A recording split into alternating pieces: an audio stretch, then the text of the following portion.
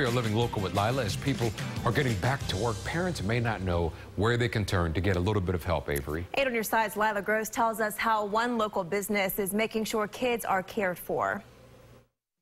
As businesses are going back to work, so are many parents out there, and lots of you might be wondering what to do with your kids. Soho Sitters is here to help. Stephanie, can you tell us a little bit about the programs you're running to help get parents back to work right now? In regards to COVID-19, we are offering a bunch of new programs that we have added, as well as babysitting. We also have a nanny options. In addition, we're also offering virtual tutors, in-person tutors as well.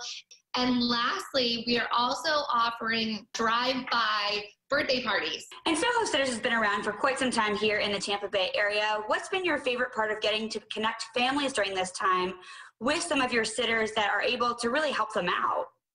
Absolutely. So we have a lot of essential workers in our field, such as doctors, nurses, grocery workers, and so forth. And those families absolutely need childcare during this time. So what we've been doing is trying to only send one sitter per family. So we are limiting the exposure of people connecting and so forth.